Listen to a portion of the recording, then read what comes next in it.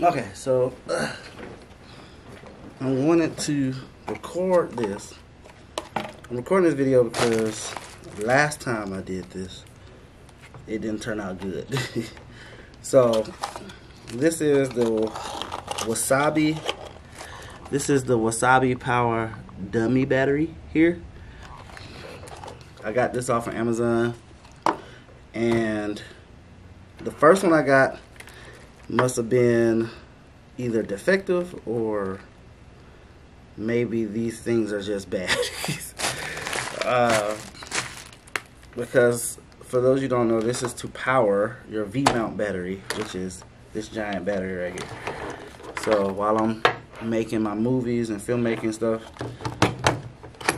this is to power everything. It's going to power the camera, it's going to power the Atomos Ninja, it's going to power everything. So before we get started, I'm going to plug this Atomos up to the battery and make sure that it works.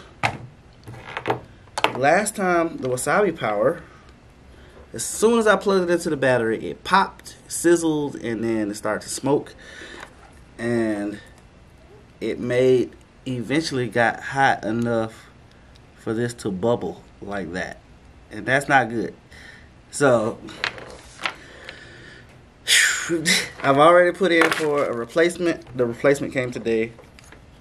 And this is a video of, I guess, proof if it messes up again.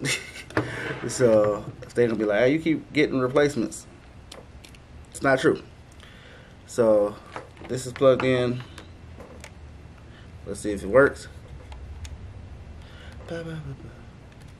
Look, alright, so the Atomos Ninja is being powered now by the V-mount battery.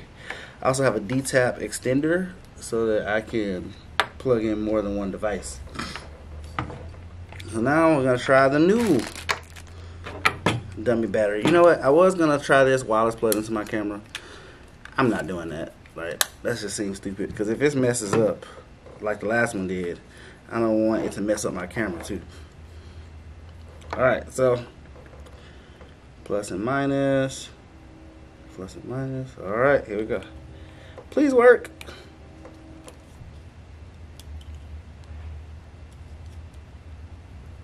Look, bruh, it's doing it again. Dang. Bro, this is trash. Look, it's starting to bubble up again.